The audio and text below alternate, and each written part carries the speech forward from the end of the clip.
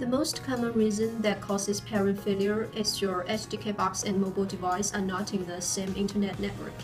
In this video, I'm going to show you how to check your internet connection and solve this problem step by step.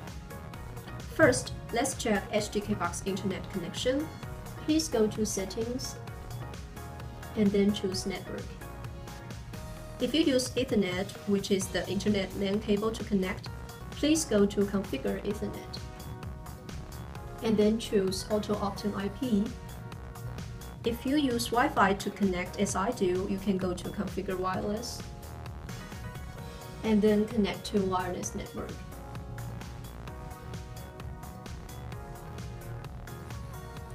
Just find your internet and then input your password.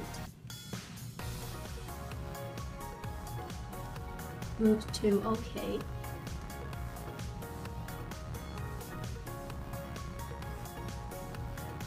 When it shows connection successful, press OK, and then you will go back to network page. You can move the blue box to Configure Wireless. And then you will see the network name and wireless IP address at the left bottom corner. Please remember these and you can leave the screen as it is. Now you can bring your mobile device. I'm using an iPad as an example. First thing is to check your device network. On iPhone or iPad, you can go to Settings and then just see the Wi-Fi, and you will see the network name. Make sure the name matches the one on TV. Once you have confirmed network settings on both devices, you can now connect your iPad at HDK Box.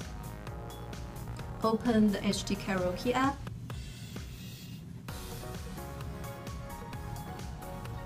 and it will show the login page. The TV will pop up a parent page and the current ID is your parent code. Just input your parent code and then log in. Then you just need to choose your library. And now you can enjoy the HDK box.